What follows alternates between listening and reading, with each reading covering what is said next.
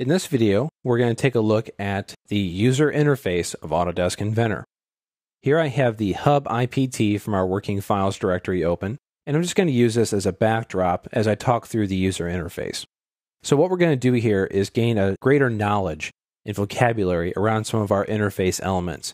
We're also going to troubleshoot it a little bit to make sure we can turn things back on if we inadvertently lose them. We're going to begin by looking at the model browser on the left-hand side. Here I have the magical interface that shows me all my history about this part and how it was created. What happens if I accidentally close this off?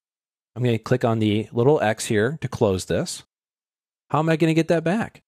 We need to go up here to our View tab, our Windows panel, User Interface Flyout, and choose to turn back on the browser.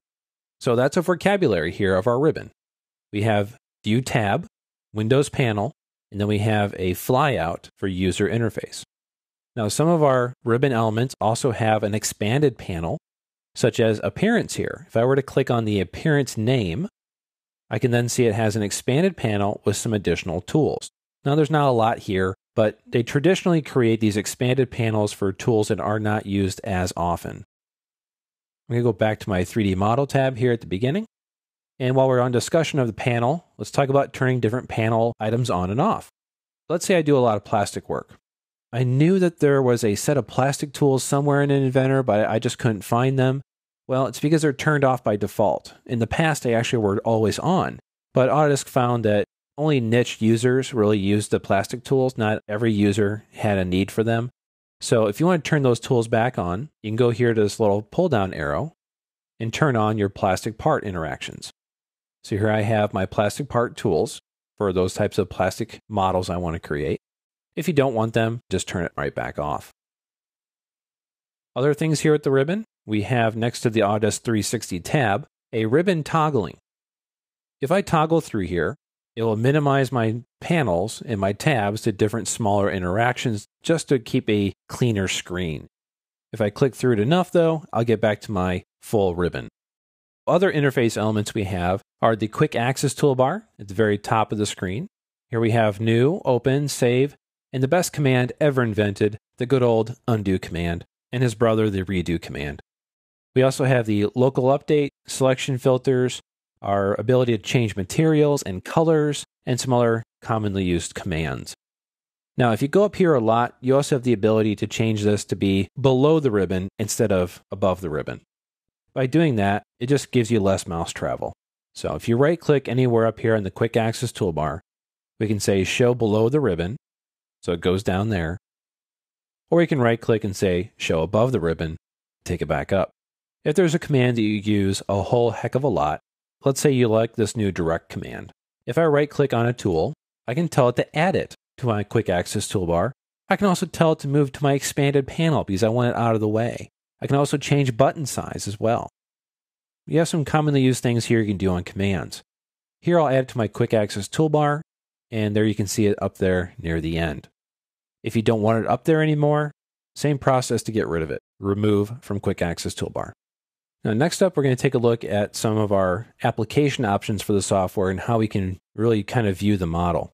So if I go up here to the I button, this is our application menu in the upper left. I'm going to do a single click up there. And here you can see some standard things like new, open, save, save as, I properties, which are really the metadata and all the intelligence of the file. What I'm going to do next is just go down to options. So here inside of options, I've already toggled a few things which I'm more comfortable with, and we'll just kind of go through a few of these tabs.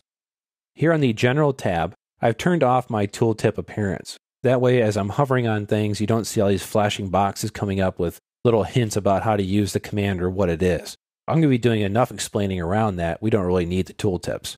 So I have the tooltips off, the document tab tooltips, as well as my tool clips, which are actually little short videos that the interface will sometimes play for you. Other things I like having turned on, though, are the dynamic prompts.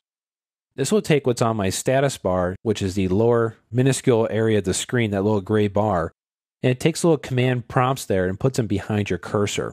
Otherwise, you always have to keep your eye down to the lower part of the screen. So I like this up where the magic is happening.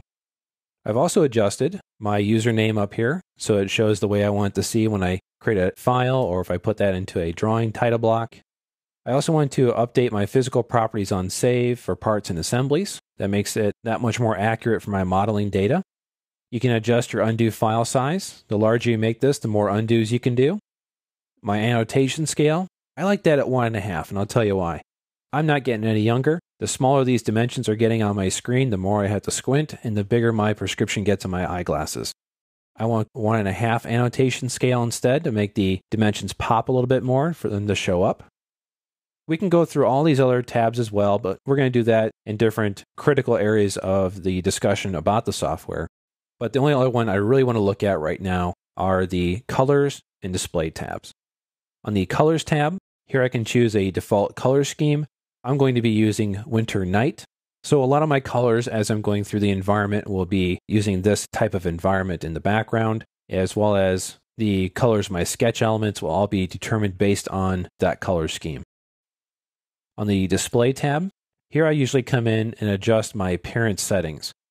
If I have it set to document settings, it's always going to use the last known appearance that the file was saved in. And we're going to talk about appearances here in just a moment. But for now, I want to go to application settings. And when I click on the settings button here, I can specify how I want my files to appear as I open them up. I'm going to change my visual style here to shaded with edges because that's what I prefer. You're going to find the visual style you like, and that's how you're going to want to set it so that when you open files up every time, it's in the same visually appealing manner. So that's what I like. I'm going to say OK. Now, there are some other things down here as well, such as controlling how the view cube looks and the steering wheels, our look at behavior, our origin indicators, things you can toggle on and off about the interface. But I'm going to make some very minimal changes here. Basically, what you saw is about all I'm going to do. And the next thing I want to take a look at is how the interface allows me to view my models differently. So up here at the top on the View tab, I have a Visual Style pull down. And here I can view my model in a realistic manner, which turns on some really nice ray tracing elements. I have the Shaded Default Way, Shaded with Edges, and this is the one I really like because I like seeing these distinct edge lines. I also have Shaded with Hidden Edges, the wireframe mode, wireframe with hidden edges, wireframe with visible edges only. I really like that one for large assemblies, so I don't have to calculate all those colors with my graphics card. There's also a monochromatic. And for whatever reason there is in the world, we have watercolor. Maybe a good prank to play on somebody, but I have never modeled in watercolor. I don't find it that nice. Some of these visual styles in here are honestly just for show. So like realistic, watercolor, monochromatic, and even the last one, illustration, they look good for like sales catalogs or quotes. They're not something you really want to feel comfortable modeling in. Pick one here that makes sense to you. Again, I like shaded with edges and just stick with one that you like. So this has been a look at the user interface for Autodesk Inventor. Inside here, we did a little bit of troubleshooting with turning elements on and off. We also show how to visualize our model in different ways, as well as got down our vocabulary about the ribbon and how to interact with where we find our commands.